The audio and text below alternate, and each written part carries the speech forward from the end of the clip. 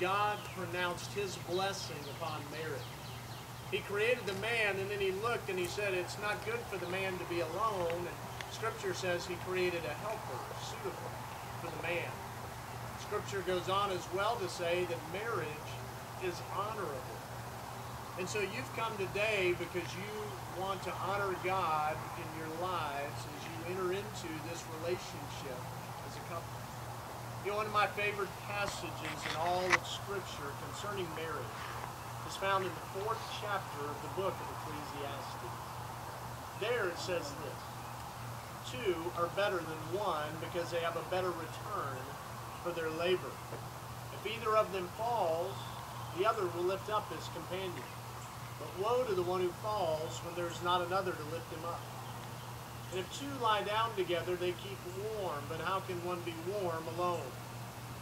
And if one can overpower him who is alone, two can resist him. For a cord of 3 strands is not quickly torn apart. You know, in that last verse, it talks about a cord of 3 strands. I believe that cord of 3 strands that it's talking about is the two of you. And then we look and say, well, what's the third? Well, I believe the third is the love of God in your relationship.